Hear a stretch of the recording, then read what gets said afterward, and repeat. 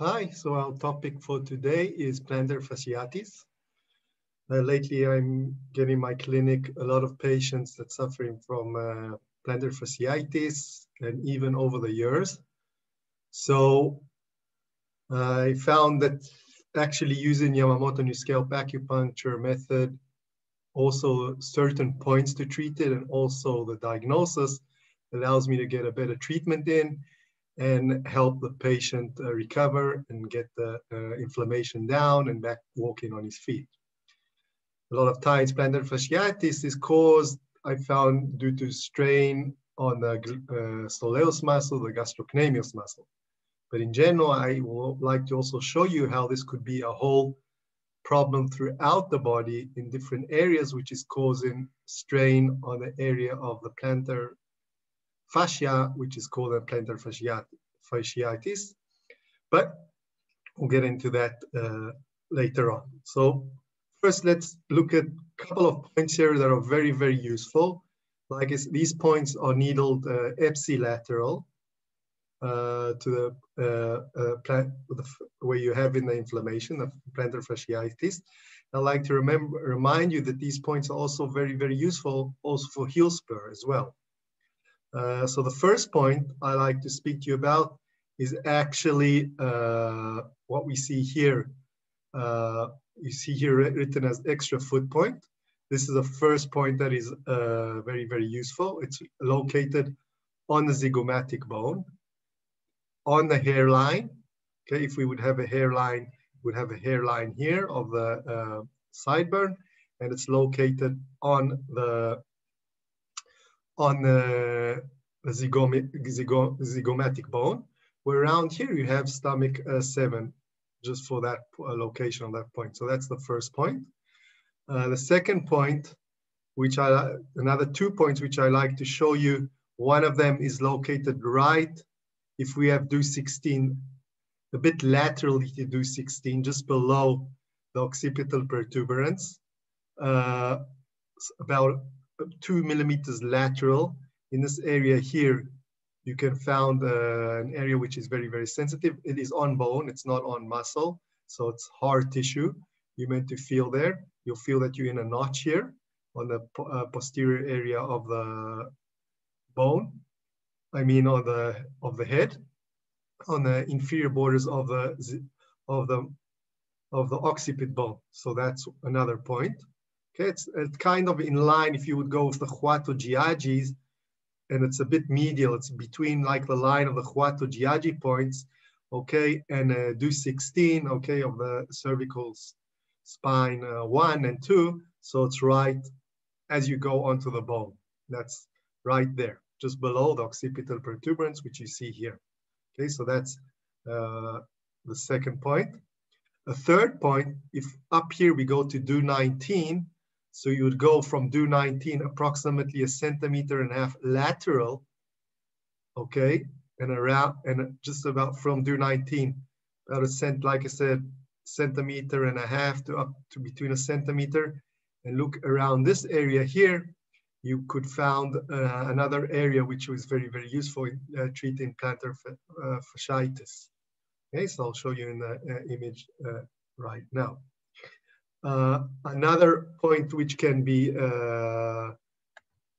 another point that can be very, very useful in treating plantar fasciitis is the isomototop. Okay, so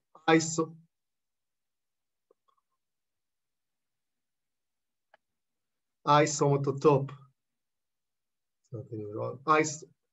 Isomototop, which is located up here. Okay, we have this whole somototop which is covering all around the ear. Okay, as you can see, it treats the whole body, this whole somototop. It's very, very useful in treating musculoskeletal disorders. I spoke about it yesterday in the talk. I'll go into depth where this point is located. But if you have the apex line, okay, which is right here, this apex, from the apex goes up to do 20. So you would go about 4 centimeters above the ear, and then slightly lateral, okay, about 2 centimeters lateral, you found the area of the foot of the somototop, and the point is needled from up to down, okay? That from up to down, you can treat plantar fasciitis. So just for a drawing board here, going to my drawing board. So I would go apex line, okay? So up to this point, it's about 4 centimeters, okay? And laterally, about 2 centimeters lateral. And the point will be from up to down, okay? And you look for a sensitive area here to treat that plantar fasciitis. So that's the foot area of the eye, somatotope. So going to our images here. So first we'll have, I'll go back to my drawing board. Let's draw out the hairline, okay? So if we have in that extra foot point, if we have in the, this is the hairline, okay? And here would be located the zygomatic bone, okay? So this is the zygomatic bone, okay? So this is the borders of the zygomatic bone, okay? So the point, that foot point will be located below the hairline on the bone. Okay, now the needling direction which is recommended is from anterior to posterior in this direction. You want to needle this point, okay, to receive a better result. So that's that extra foot point. The next point which we'll speak about here is that if we have here, you can see the occipital protuberance. Okay, so down here, this is due 16. Okay, so we'll put the number 16 here. Okay, as you come up with the, as you can see here, you between as you go up from due 16 about laterally and about around up here just below the occipital protuberance, you'll find a ditch. And in this ditch, you can find a very, very useful point for also treating plantar fasciitis. Okay, on the scalp, very, very useful. And another point, if we have, here is due 19. So this is due 19. Okay, so like I said, about a centimeter to centimeter and a half lateral, approximately here. Okay, you'll find a sensitive area, and that point will be treating also very, very useful for treating plantar fasciitis. This is actually what is called the K somatotope area of the foot of the YNSA method, okay? So that's the area of the foot. Like all these points are bilaterally. Like I said, you needle them epsilaterally. If I'm having a disorder on my left foot, these points that I showed you here will be treated on the left side. Now coming into eye somatotope. So I'm going back to my image here. So eye somatotope.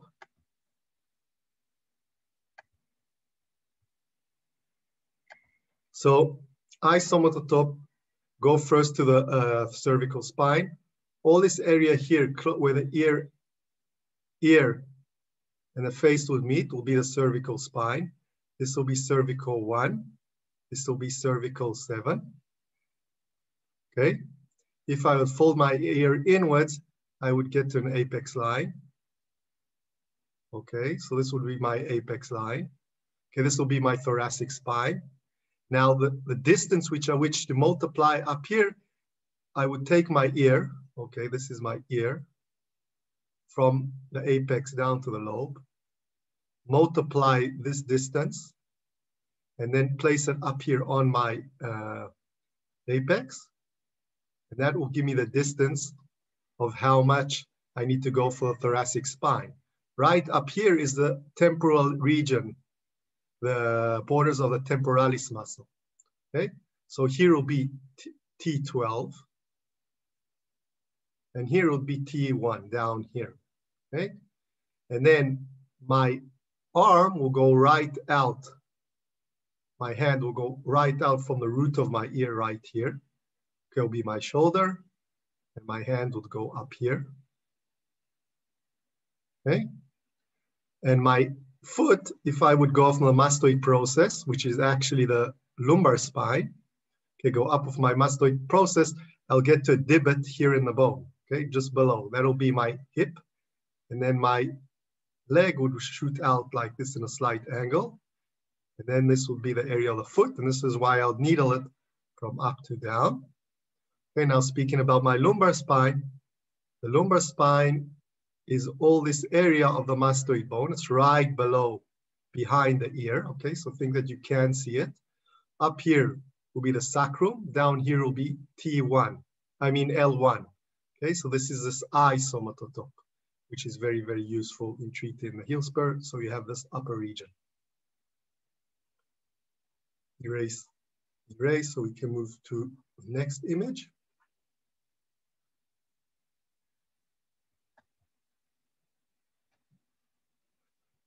Okay, before, like I said, plantar fasciitis comes and is not necessarily only a problem due to the gastrocnemius muscle or the soleus muscle or that Achilles tendon, which is called in a plantar fasciitis. That might be a problem throughout the whole structure.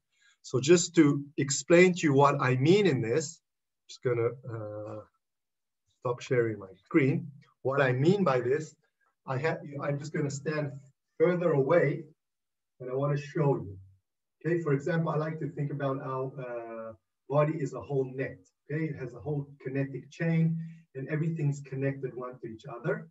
I like to look at how our fascia tissue actually covers our whole body and connects different regions and different parts of the body together. So what I like to show you, what happens, for example, I might be suffering for a heel spur in my left foot.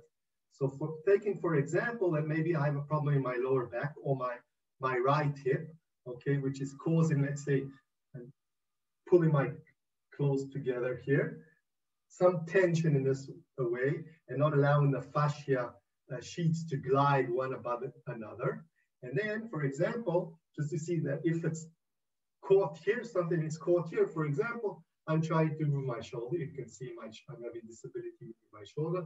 The whole shirt is getting stretched. At the same time, when I'm trying to raise my shoulder, I get a lot of stretch coming up from my ankle up towards my hip. Okay, so that's just, you understand how it's going to influence this one side, but see how it influences the opposite side. For example, if I'm having anything touch, again there, I'm having a bit of difficulty raising my shoulder, even though it's a bit easier. But at the same time, everything is pulling towards this side, so it's causing a lot of stretch throughout my left part of my body. And at the same time, it's also going to cause my muscles and my area around my ankle and the plantar fascia to even stretch. And then it's going to cause a stretching on the plantar fascia, and it's going to cause that plantar fasciitis, that inflammation there in the area of the fascia. The same idea could be coming up if you come to the shoulder and it pushes one side, you have tension on the other side, or even this side, then you're going to have tension. We know the tension we have on the side, but also the opposite side, just to show you that everything is connected. So in these cases, sometimes I like to use the diagnosis, the YNSA diagnosis of the thoracic spine, cervical spine, thoracic spine, and lumbar spine to locate where the problem is.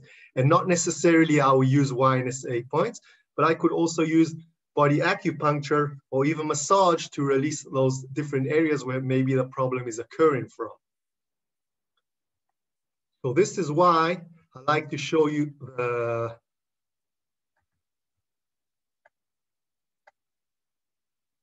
what happened. Oh, yes. I like to show you the elbow diagnosis, and you can use the elbow diagnosis as a reference to know where your problem is. So we have here my left arm. Okay, we have my left arm. So the cervical spine region, I'm just going to draw out the epicondyle. So this is my lateral epicondyle. This is my medial epicondyle. And here I need my biceps tendon. Okay, so this will be my biceps tendon. Okay, and this is the cubical line. So as I fall from my lateral epicondyle towards the center, just fall from the bone towards the soft tissue, right about here. This will be the area of the cervical spine sensitivity. So if there's sensitivity in the cervical spine here, let's say on my left side, I know that I'm going to have a problem in my cervical spine that might be causing the problem, for example, and then I'll treat the cervical spine on the left side. Okay, lumbar spine. If I have the lateral epicondyle, just fall from the lateral epicondyle to about, the medial epicondyle slightly inwards again to soft tissue. I'm falling from the bone towards the cubical line. This is going to be the lumbar spine. So again, if the sensitivity here, it's going to show up in this diagnostic area. And then we have the thoracic spine. So if we have the cubical line, okay, so on the supinator muscle, which is about here, the supinator muscle, just slightly distal to the cubical line, is the area of the thoracic spine. And then palpating there will give me information that I've got a problem with my thoracic spine. And of course, you palpate bilaterally both sides. And according to the side where you've seen the problem is, you try and treat that problem. So a lot of times when I'm treating plantar fasciitis, I use this as a diagnosis, not necessarily only using it to use -8 points.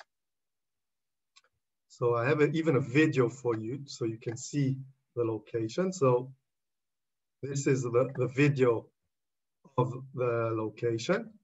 So this is showing you the epicondyle. I'm just feeling the epicondyle and I just fall from the epicondyle. This is, again, my left arm, and I'm palpating the area on the soft tissue just medially to the lateral epicondyle. Okay, then I have the thoracic spine, which is on the supinator muscle. It is laterally to the biceps tendon. Okay, so as you can see, that'll give me the thoracic spine. Okay, and the lumbar spine is located inwards. Okay, that's the palpation direction. And the medial epicondyle, just fall from the medial epicondyle, that'll be the area of the lumbar spine. And looking for sensitivity. So that's the diagnostic areas. Now I'll show you another video of how the palpation goes. So the elbow diagnosis. Cervical spine. Thoracic spine. And lumbar spine. This is the palpation. Now when you palpate these areas, you do not wish to use more than 1 kilograms pressure, which is about 2 pounds. Okay, and then you identify that sensitivity through that. You always start from a light pressure and always increase the pressure more and more when you try to identify the sensitivity at the least pressure as possible. Okay, so that was our talk for today. We went through isomotor, which is very, very useful in musculoskeletal disorders. We went through the elbow diagnosis, which you can learn from it and use it in your clinic. It's a very helpful tool I found in my toolbox to treat or know where the problem is coming with. Even if I'm not using YNSA, I can use it to use massage therapy, manipulations, cupping, or even use body acupuncture.